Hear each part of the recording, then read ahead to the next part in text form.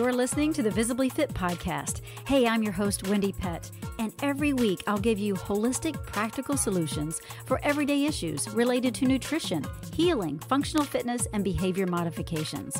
As a naturopath, fitness expert, and wellness coach for over 20 years, my goal is to empower you to reach for greater health and to rise up to your next level of living in mind, body, and spirit. You were created with greatness in mind. It's time to own it. Are you with me? Then let's dive in.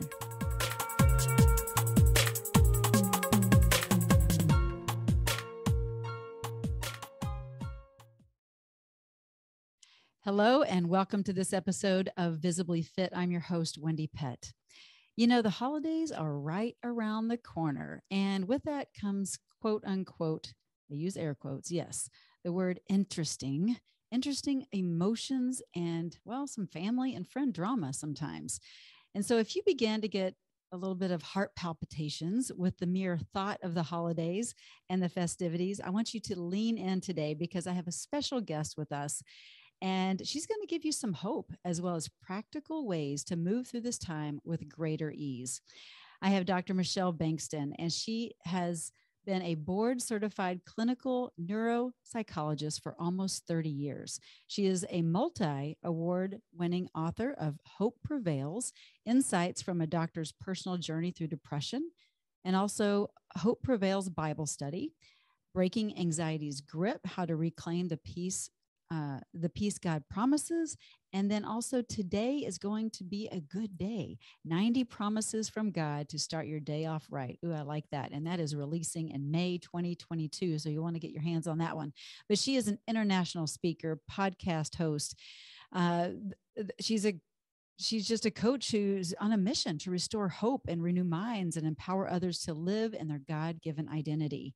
This doctor knows pain and despair firsthand and combines her professional expertise and personal expertise and experience with her faith to help others be all God created them to be. Using sound, practical tools, she affirms worth and encourages faith. Dr. Bengtson offers hope as a key to unlock joy and relief even in the middle of the storm. Throughout her career as a clinical neuropsychologist and now as a speaker, author, podcast host, and coach, she encourages others to focus less on their self-esteem and more on how God esteems them. I love that. By knowing his truths offered in scripture. She loves offering practical resources to help you grow in your walk with the Lord. And if you want to check out more, I'm going to give it to you right off the bat. Go to drmichelleb.com. But welcome to Visibly Fit, Dr. Michelle Bengtson. We're so glad to have you with us today. Oh, it's a delight to be with you, Wendie. How are you? I'm really good. I'm looking forward to the holidays this year. Oh, good. I'm glad to hear that. I am too, but sometimes people do get a little anxious. And in fact, it's supposed to be a joyous time, right? But the National Alliance of Mental Illness actually states that 64% of people with mental illness report that the holidays make their condition even worse. And just thinking about that 64%, that says a lot because 40 million adults in the US are dealing with that very common mental illness of anxiety. And that's just that little sliver of the mental illness department, right? So let's dive right into, what do you think all the angst is all about? You know, Wendie, largely anxiety comes from feeling out of control.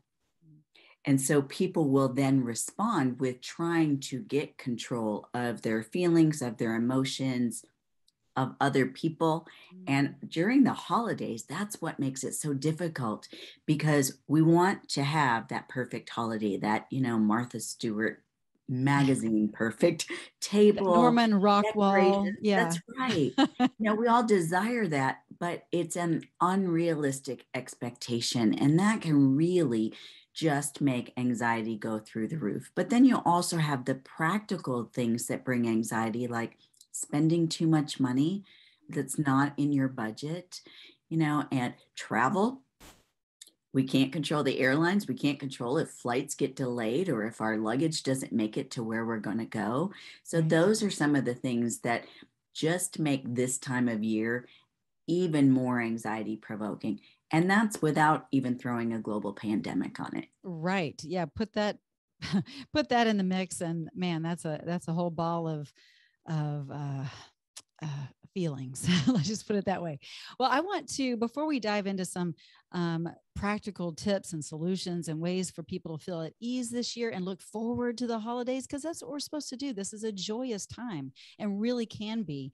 And so I want the listeners to hear actually your story, because you do know firsthand about what it's like to deal with anxiety and depression. So I want to get a little bit of backstory about Dr. Michelle Bengtson first.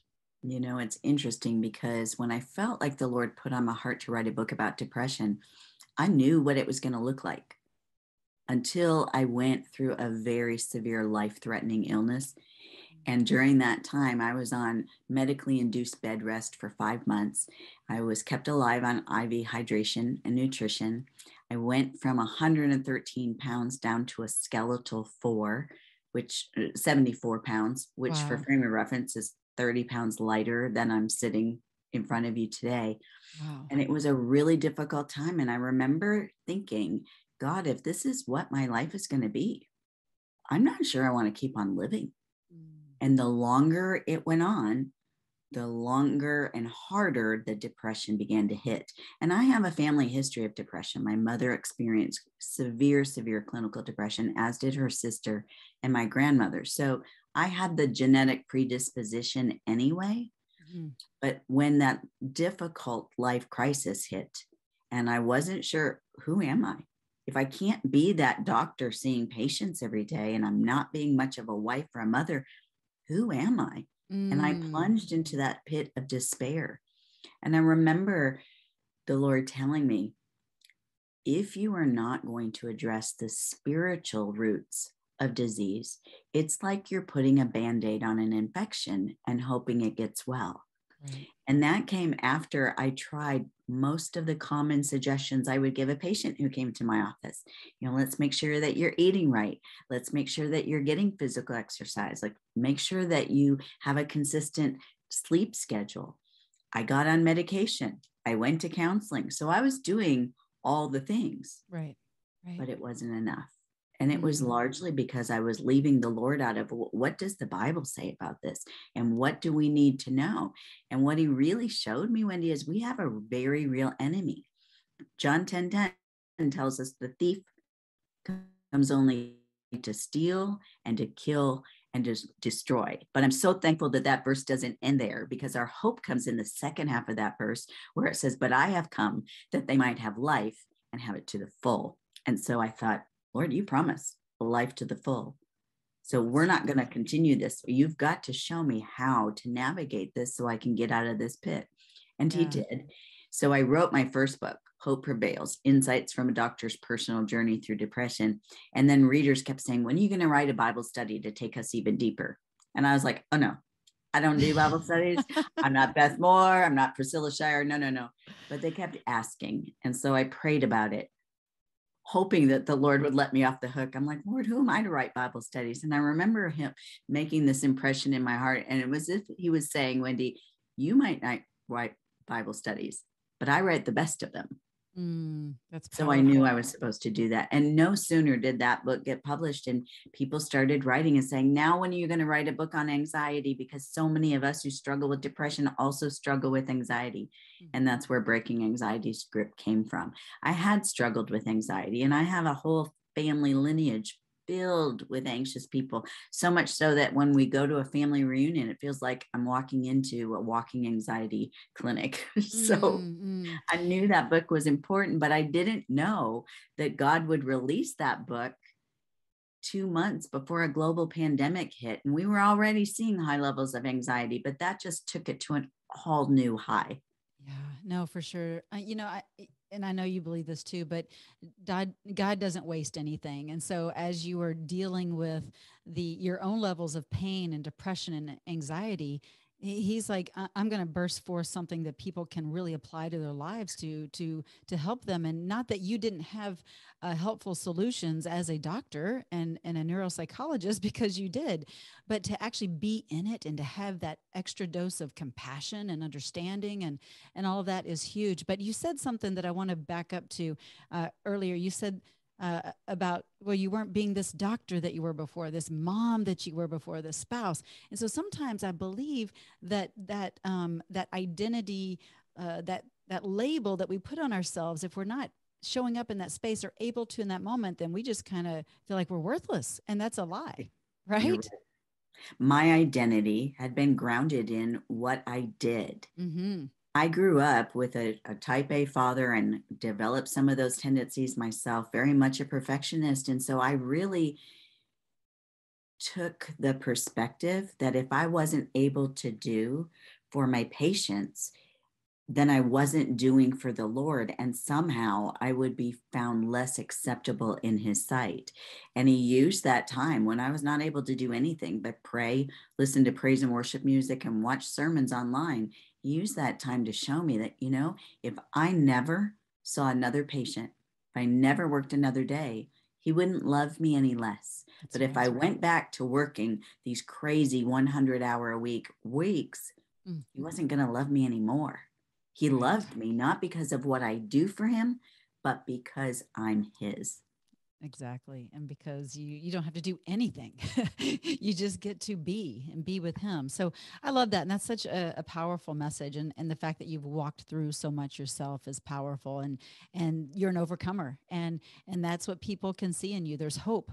And I know that that's your message, is that hope prevails. Hope is here, Right. and you can get on the other side, not in your own strength, but in God's strength. But with that, you are an expert. You are a doctor, and you have studied uh, neuropsychology for a long time and worked with so many people. And so I want to really dive into the aspects of as we are going and moving into the holidays. What are some practical ways that people can literally change their perspective and the lenses in which they see others in, and also in the way in which they show up in? Because you mentioned your family, like you walk into a family room and it's like, it's anxiety vibe all over the place. So how do you show up so it doesn't feel that way? So let's kind of talk through a couple practical solutions for people. I think what's really helpful, especially when we are talking about the holidays and we're in gatherings that maybe, we don't see these people very much except at these particularly stressful times of the year, is to really take stock of what we can control and what we can't. Right. We can't control the motives of others. We can't control the actions of others or how they will react to us. Ooh, We right can't. there, right there. Repeat that. You can't control how people react to you, and I think that that's a big one, right? You It expect a is. different reaction, and then when it's not there, then either a wall goes up or there's a defense mechanism that shows up, and then it's like, whoa, major anxiety. Absolutely. And when we think about the holidays, we started off this episode talking about how we've got these expectations for the Martha Stewart or Norman Rockwell Christmas Right. or Thanksgiving, but we all tend to walk into the holidays with expectations. We have expectations of ourselves, we have expectations of others, others have expectations of ourselves.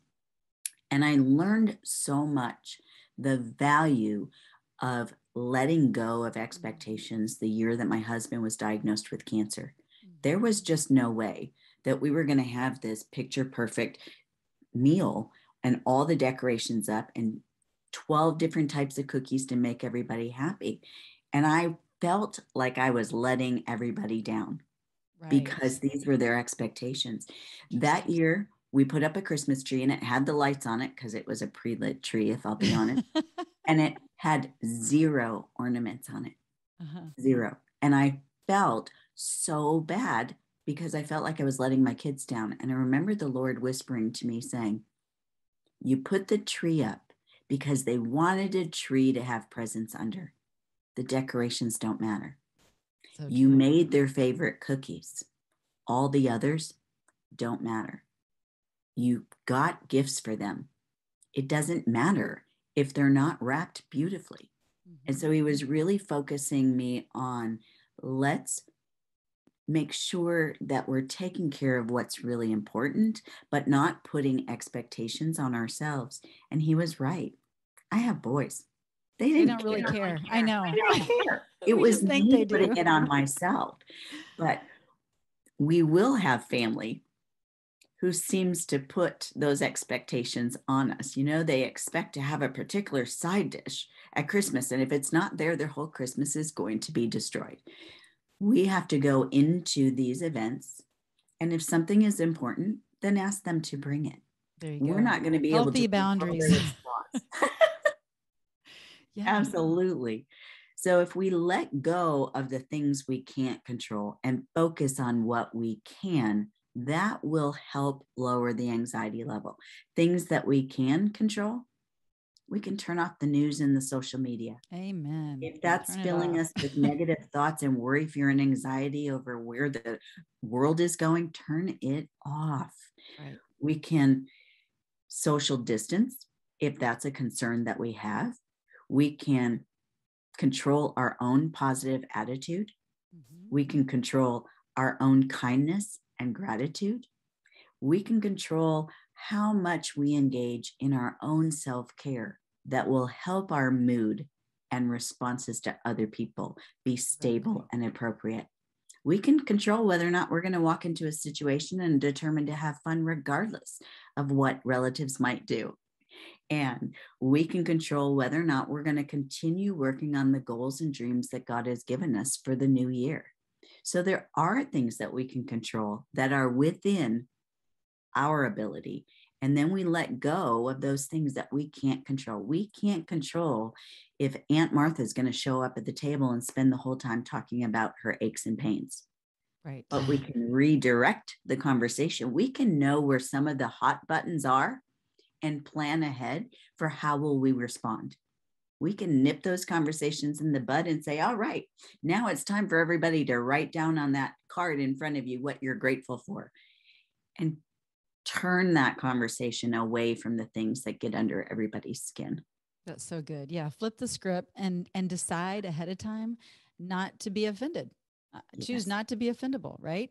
And not to push other people's buttons, because we know what gets under people's skin. And so it's a both-sided, a two-sided coin, right? Know what that looks like, and show up and be just gracious and kind and loving, and know that this is just a day. You know, we say holidays. Well, we're thinking like, Thanksgiving and Christmas. That's 2 days, or New Year's, 3 days.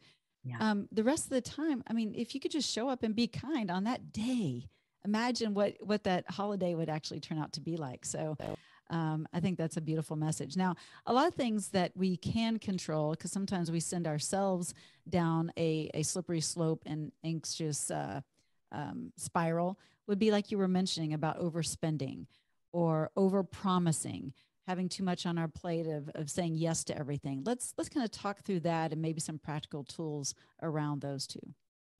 It's really important that we, first of all, that we pray about the holidays before we even start entering the season.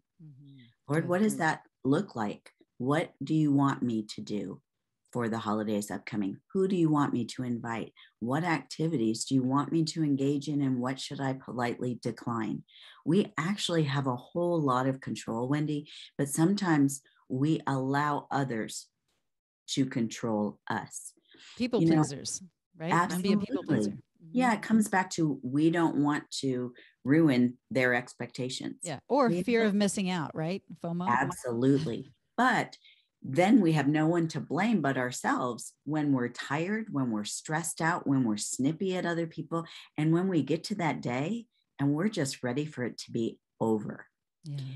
Part of what we have to do first, aside from prayer and asking the Lord, how do you want us to spend the holidays? Who do you want us to spend it with?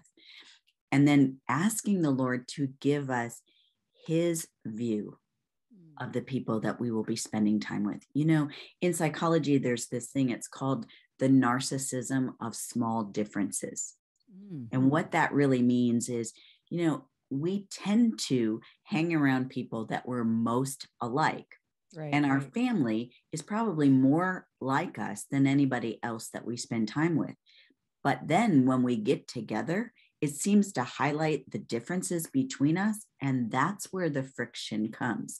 So we've got to determine, as we go into these holiday events, that we are going to prefer and focus on relationship over the differences and relationship over perfection.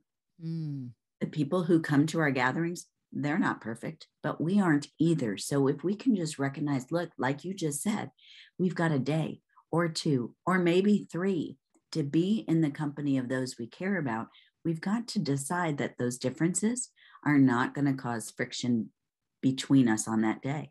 And I would even go so far as to send in your email or your text message where you're inviting people, let them know ahead of time, we're declaring a truce for the day. We're not going to bring up politics or religion or COVID or whatever the hot buttons are in your family. We're not going to talk about that. We are going to gather and enjoy each other's company. Yeah. And that's celebrate Jesus around Christmas. Like that's what it's about. It's not about a tree or presents or any of that. It's coming together to celebrate him. So that's a good piece of advice.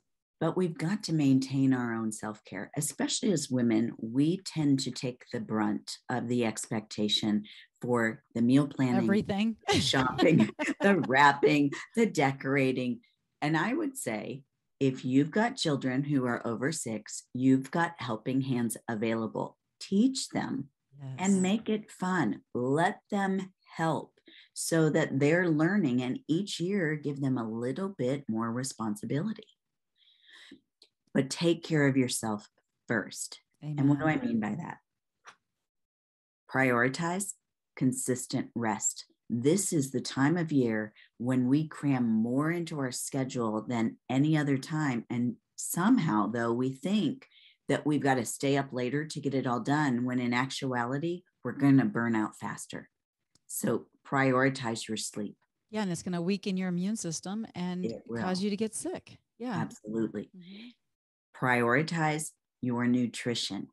It's also the time of year when there are tempting things everywhere, from the coworker's desk to the Christmas party that you attend. But you've got to decide ahead of time what you're going to eat and what you're not, and make sure that you are feeding yourself God's food. Those other foods are largely nutrient deficient, and they're not going to help us maintain our mood, maintain our energy levels, and be able to respond appropriately. And then we get depressed after the holidays because we've gained the 5 pounds. But if you prioritize good nutrition, that will help your mood. Good nutrition. You're talking my language. Yes. Well, and that's why you and I are so in sync, because we don't place enough emphasis on the food we eat and how it impacts our mood. Yeah, it affects our mental health big time. It does. Excess sugar, as much as we might think it tastes good, is so bad, because it will increase our anxiety, it will increase our fatigue, and it will increase that negative mood, even if not a full-blown depression. Yeah, so and it will feed disease. So stop eating sugar, please. Yes. Another thing is that this is a time of year when we're going in 100 different directions, but you've got to prioritize physical exercise if you want to mitigate anxiety and depression. Yes. Now, I would love it if you would get 45 to 60 minutes of exercise a day, but I can tell you neurologically, only 10 to 15 minutes of physical exercise a day is enough to increase your ability to emotionally respond in the situation and decrease anxiety and depression. All of us can do 10 to 15 minutes a day, even if it means when you're out Christmas shopping, you park at the furthest spot away and you walk that extra distance instead of getting that spot close to the door. We can all do it. And I'm promised, if you will focus on sleep, nutrition, and exercise, you've already got a great jumpstart to minimizing anxiety and depression through the holidays. 100%. And that's not just through the holidays, that's anytime. So it's about a lifestyle. So, but if you're not there yet and you really want to have an ease of the holidays and you want to get started, this is a great time to start. Not like, oh, New Year is a good time. No, start now so that you can have a beautiful holiday time with your family. Dr. Michelle, so with your experience and all that you've gone through with your patients and yourself, but mainly with your patients, what has been kind of the main um, reason they come to you, as far as um, the reason they're anxious? Is there kind of a one that stands out more than the other? The biggest reason tends to fall back on that desire for control. Control. Yeah. Yeah. It really does. That leaves us feeling fearful. But what we need to mention, Wendie, is that depression and anxiety don't present the same way for everybody. I will tell you that when I start to feel fearful about something, I get angry. So it isn't obvious immediately to those around me that I'm worried, fearful, or anxious. It looks like I'm just mad. Which is But usually how that's men are, right? yes, They tend, yes, I mean, not to say like you're a yeah. man, but you know what I No, mean? Men tend no, to it is respond true. that way. They get The angry. same thing with depression. Mm, Women are more likely to admit to feeling depressed or feeling down. Men are more likely to admit to feeling irritable or agitated. And that's yeah. a sign of depression as well. So Interesting. if we will look at the people that we're spending time with and pay attention to how they're responding, that'll give us clues as to what's going on. And we have to remember, hurt people hurt people. And so when we gather, especially at family gatherings around the holidays, that's when old hurts and wounds come out. Those Boy, sibling yes. rivalries that started in childhood, they're still there. They just present differently in adulthood. And if we will walk in with a mindset that we are going to love them beyond anything they've ever experienced from us before, it will change our experience as well as theirs. I love that. That is like the best advice ever. Just walk in, love them where they're at, love them anyway, and it'll change how you feel, change your heart, but Well, also it could possibly change theirs. So I love that. But when you say the biggest thing is usually a control situation, why do you think human beings tend to be wired in a way that they want to control? Is it a certainty thing? I mean, what is it? I think it really goes back to the Garden of Eden. Okay, good. I thought you'd go there. I'm glad you Yeah, are. it really does. It really comes from the enemy of our soul, that thief Right. who comes to steal, kill, and destroy. He is constantly attacking us and trying to get us to think that if we could only be better or look better or feel differently or have this car or have this spouse or the perfect looking body, he's always trying to get us to realize our We're not good enough. weaknesses. Right. Hmm. He did that with Eve when he said, but did God really say? And what he was trying to convince Eve is that she could be more like God if she would eat that fruit. Well, that's what we're trying to do when we want to be in control all the time. We're trying to be our own version of God instead of letting God be God.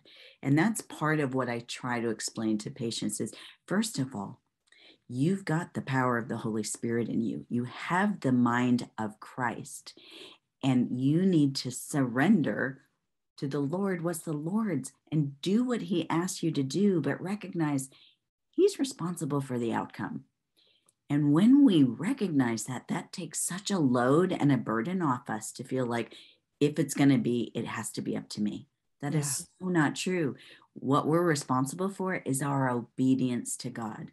Mhm. He's responsible for the outcome then.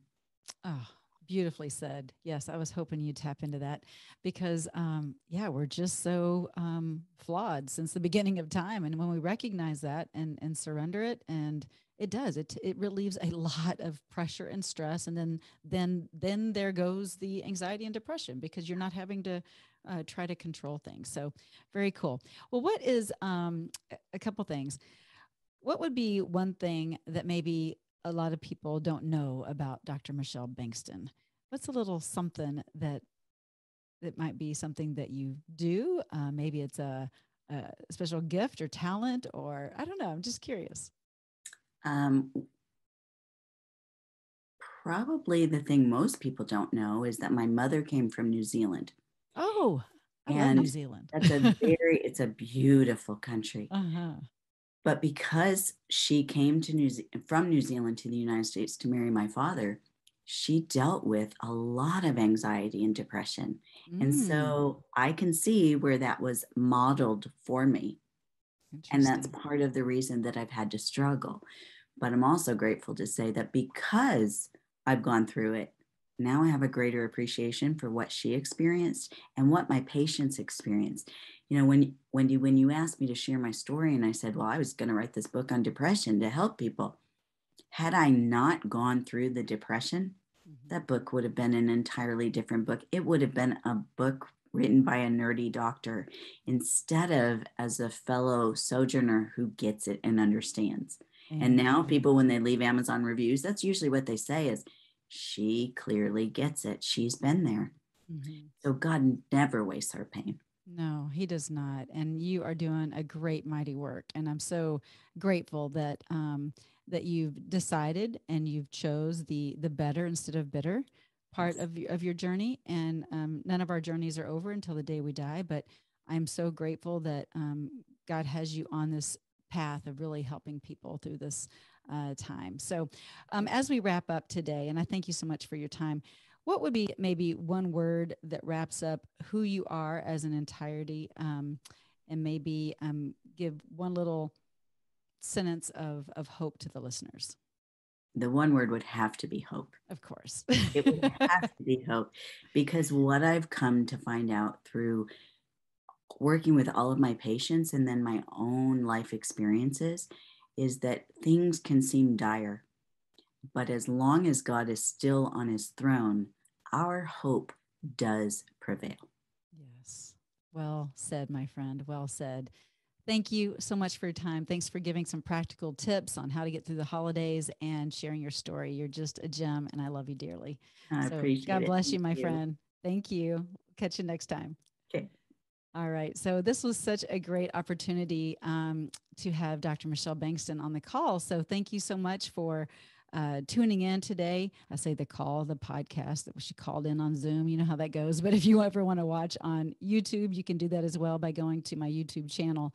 And I just hope that you're blessed today and that you do feel like there is hope when going into the holidays, and that you don't have to have anxious or any kind of heart palpitations around this time of year. It should be a joyous time. It should be a time where you're really solidifying your family roots and loving one another and just making it about the holiday itself. So Christmas, of course, it's all about Jesus, right? And Thanksgiving, it's coming together and really having that gratitude and thanksgiving for all the blessings in our lives. And sometimes we may not see certain things in our life like Dr. Michelle, like what she went through, as a blessing, but God does not waste anything. And so her going through the pain that she's gone through has been a blessing on the other side. So I invite you to view maybe your situation differently and to see that, wow, you know what, when I surrender this and I get out of my own way, and when I stop looking at my circumstances or situation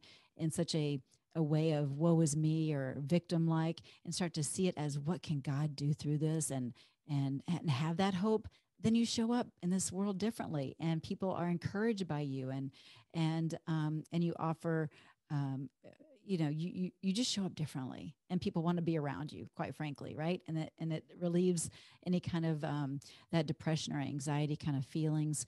So change your perspective, flip the script, and you will be amazed at how your life starts to change. So blessings to you all. Thank you so much for tuning in on this episode of Visibly Fit, and we will catch you next time. Make sure you subscribe and follow and leave a rating and a review. I'd greatly appreciate it.